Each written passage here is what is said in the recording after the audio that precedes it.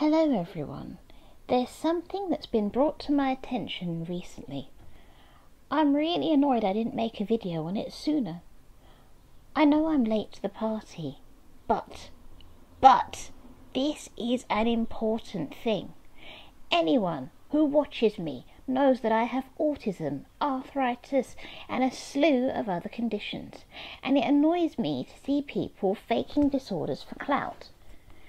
Whether it be arthritis or autism or something else, these people act the way you expect a person with this condition to behave.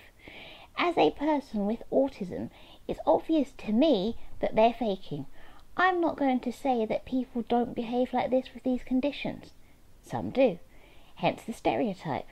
People with autism do rock and sway and hum and flap their arms. This is called stimming, as mentioned in my last video.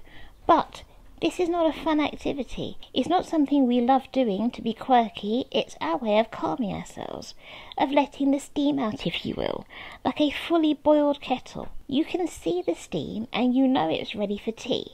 It's the same with people with conditions like us. Take change, for example, with me. 1 or 2 changes I can handle. Kinda. Not really. But after that I need time to simmer. You can flick the switch again or add another change, but I'll still be hot and stressed from the last time. Like that kettle, I might technically be okay to boil again immediately, but I'm still hot from the last change and haven't had time to cool down or process it. The difference is, with the kettle, it won't hurt the kettle if you press it soon after making tea. But if you keep doing that with people who can't handle things like change, it becomes extremely overwhelming and a metaphorical power surge happens, therefore causing more than just stimming. Full-on panic attacks can happen. In kettle form, power surges happen and the kettle breaks, the lip breaks, and you can't flick it anymore and you have to get a new kettle. Unless you add cold water to that kettle, you will still have a very hot kettle with hot boiled water. Unless you calm or allow to calm a person with these conditions before adding more stress, they will explode. Sometimes hugs will help, but sometimes they won't. Sometimes just leaving them to simmer by themselves helps. So those are genuine people who are dealing with these conditions. Going back to the fakers. Why?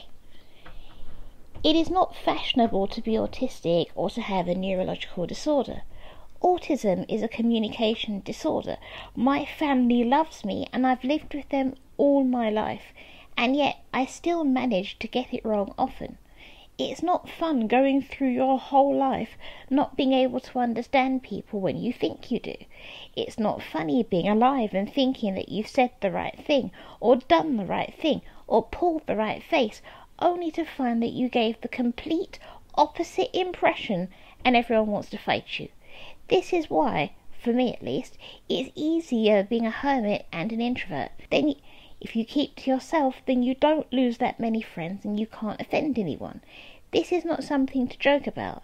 If I could not offend everyone, I would avoid it because, as I already said in another video, I have misophonia. And we all know that when people are offended, they tend to get kinda loud.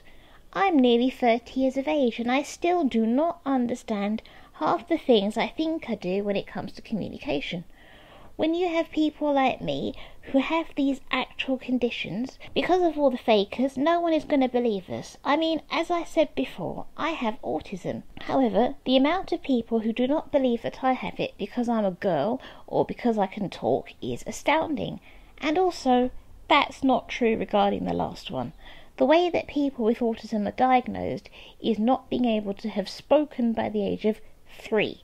That doesn't mean we don't talk at all. It means that we don't talk up until the age of 3. But I wouldn't have this YouTube channel if I didn't talk. Some grow up non-verbal, but that's not everyone. However, you would never know by the way that these people fake it. They take one stereotype, whether it be stimming or screaming or crying or doing something that would be considered childish, and take it to the extreme. And that's just autism. There are the common ones, DID, Tourette's and ADHD. Look at the girl who recently got banned off TikTok because she was found out to be faking Tourette's. How humiliating must it be to have your own relatives call you out for being stupid on the internet? I don't even have Tourette's, but it's so obvious that she's planning what she's doing before she does it. Also, one thing that was found out was the fact that apparently she has Huntington's disease, and as we found out with the condition, you can't be diagnosed with Tourette's if you have Huntington's and vice versa, because they both have tics and similar symptoms, so it's going to be hard to differentiate. For example, one way to tell the difference between autism and Asperger's is, does the child pile their stuff or do they spread their stuff everywhere? If they pile their stuff, they have autism. If they spread it everywhere, they have Asperger's. Ironically, I was a person who was diagnosed with autism who spreads her stuff everywhere, so not everything is black and white. I also talk more, but I'm also very introverted, so I'm on the verge of both. However, these people take one stereotype and run with it to the extreme. This needs to stop. Not to mention the people who claim to have multiple personalities or schizophrenia when they commit a crime. They claim that it wasn't them, it was the alien 8-legged freaks that were in their head, telling them they had to do it. The other personality took over and made them do it, and they were not aware of what happened. I mean, it's absolute tosh, but you know, we all know that you're just a greedy person who decides to steal, and you're blaming it on another personality that you have no control over. In that case, whether you go to prison or the nut house, you still need to be off the streets. Unless it's not true, in which case say that and own up to the fact that you're just being an idiot. Some people consider some things about this cute and cool, but that's fine because they're not making fun. But for a person dealing with this condition, sometimes it's cool to be autistic or to have one of these conditions, and other times it is the most annoying thing ever. I have days when people find it cool, and then I have days when I'm thinking, I wish I didn't have autism. Having friends that you love, but you have offended them with your joke, or you don't get theirs, becomes boring after a while and maddening in the extreme.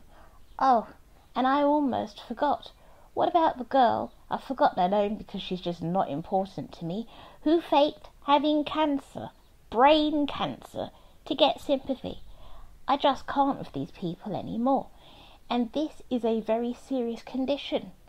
I mean, it worked, and she managed to get people to give her money because of her condition. But just like the girl faking Tourette's, she was called out by her sister and made to apologise because of what she did. I have only ever made one video about my arthritis and my autism, and that's because me talking about it's not going to change it. I like to inform people so that when they meet someone who has arthritis or who has autism or who has misophonia, they know what to expect. I'm not trying to get money out of people so I can go to the rheumatoid clinic or because I need to spend it on a chandelier for my bedroom. This is the thing that annoys me with people who are big YouTubers who do this, because they have a big following. They feel they can get away with it and no one is going to call them out. The only beings that should be allowed to get away with this are pets when they want more affection and they walk around pretending to limp and then forget which paw it was. But human beings should be ashamed of themselves when they do that. Also, because people have followings, people believe them. Look at the girl who faked brain cancer. I used to have chemotherapy for my arthritis. It is a very draining process. It was hardly anywhere near the dose that they used for cancer, and I still felt dead afterwards. But this woman, she was rosy-cheeked, she had her hair, she was healthy looking, but because she's famous, everyone believed her, and no one questioned it until her sister exposed her to the world. Now she doesn't have a job, you know? Where's she going to go now? I tell you, my hair has never been the same since. This woman had no signs that she was going through it. At this point, I genuinely feel sorry for anyone like me who genuinely has these conditions, because when people like me are trying to make a living online and we are trying to inform our fans, people won't listen. They'll think we're fake. I mean, I'm telling you everything now before getting monetized because I have nothing to lose. If I suddenly appeared with this disease after monetization, then people might be suspicious. But I have nothing to lose, so I'm just informing people without asking for sympathy. Also, my videos about autism, arthritis and misophonia didn't suddenly bring in millions and millions of viewers, so there's no point me doing it for that reason. Also, you don't have to believe anything I say. I'm just here to have fun and talk on the internet. I've also not put my disability in my name. I don't want to be known as the arthritic YouTuber, or the autistic YouTuber, or the YouTuber with misophonia. I want to be known as Trisha Smith. You can then make up your own opinion about me. One of the reasons why these people irritate me so much is that they just don't know when to stop.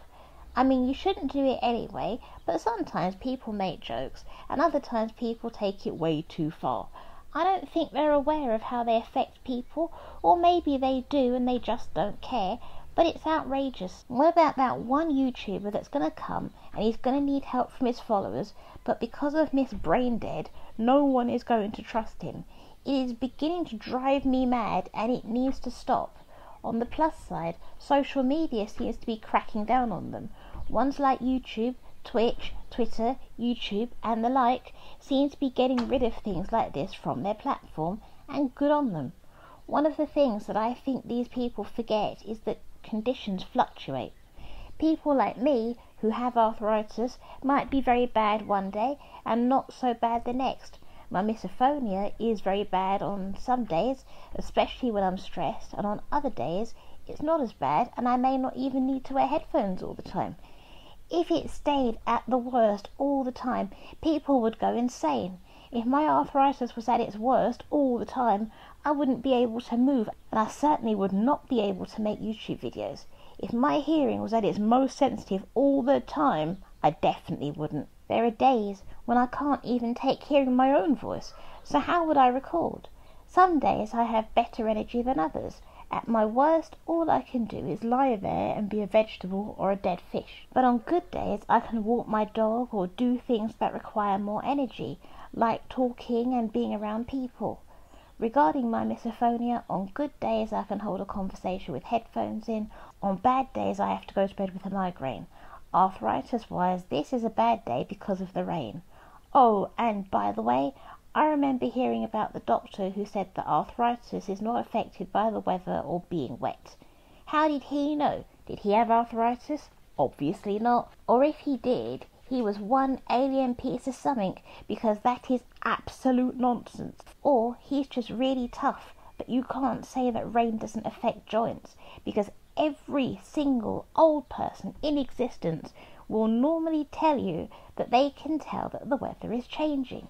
I mean, if I step out of doors, even a light shower is horrendous for my joints. Anyway, I had to talk about this because it really irritated me. These people are so stupid, and I do not understand how they get away with it. Eventually they'll be found out, and surely they know this. The only reason they get away with it for so long is because they have an influence over people. Now, I don't consider myself an influencer.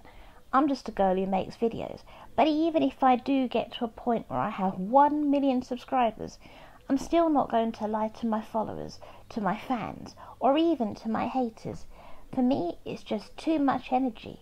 Telling the truth requires so much less problem, and it's quicker too. And if anyone doesn't understand or doesn't believe something I said, and they want to know more, they can ask me and I'll happily tell them. I mean, I don't need people to believe me. It's not like they can pay for me to be wrapped in cabbage or gold until my arthritis goes away. I mean, if there are any millionaires out there watching this and they want to wrap me in gold until my arthritis goes away, hey, please let me know. The only gold I'm using is the one on my ring finger on my right hand, which you can see in the arthritis video thumbnail.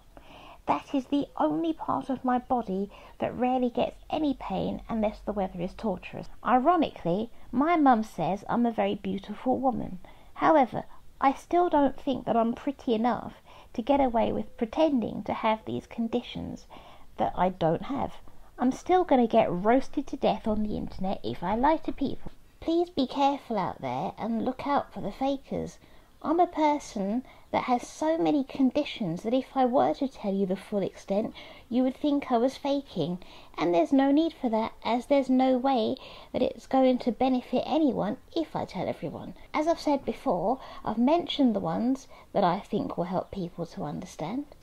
I mean, some YouTubers do genuinely have sicknesses on this platform. Look at Leukemia Lad. You know his problem without it being his main focus, and he is taking you on his journey with him so you can see that he is genuine.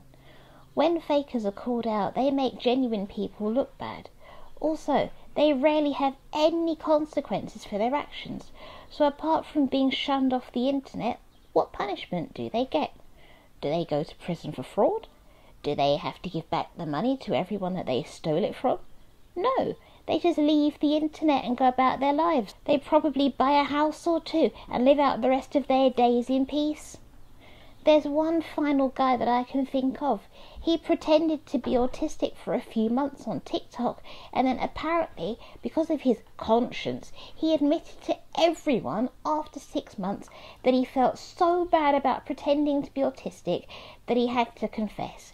Now, I don't even remember the guy's name because I didn't follow him in the first place, but it's really begun to annoy me how common this thing is on the internet. However, I am going to say, if you do know the identities of these people, please do not go and harass them. If they still have their accounts, although I know some of them don't, please don't go and harass these people. They obviously have something wrong with them to do this in the first place, and we mustn't distress them, you know. These poor basement-dwelling losers have nothing better to do with their lives than to lie to people, and have nothing better to do than sit in a basement and lie to people for a living. They are so addicted to clout that they don't know what to do with themselves. Poor things! Hopefully they'll get the help that they need. I mean, they irritate me, which is obvious, and it needs to stop. I think the more people who talk about this will help. I admire the people who have these conditions and speak up about them, because they could be labelled as fakers. The only people who have disabilities that don't tend to get flack for it are people who have physical disabilities, like having one leg shorter than the other, or having only one leg for that matter. These people have an obvious disability because you can see them.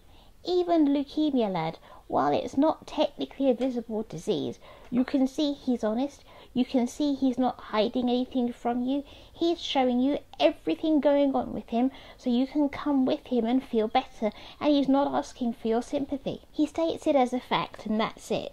People want to donate to him and want to sympathise with him, but they don't even need to because he's enjoying life despite everything. But these people who make it blatantly obvious that they're going to die in 10 days, they're probably lying. Well, you've got people out here going, I have brain cancer. Well, you definitely have something wrong with your brain, and you're certainly a cancer. But who cares about that? You're getting clicks. That's the most important thing, right?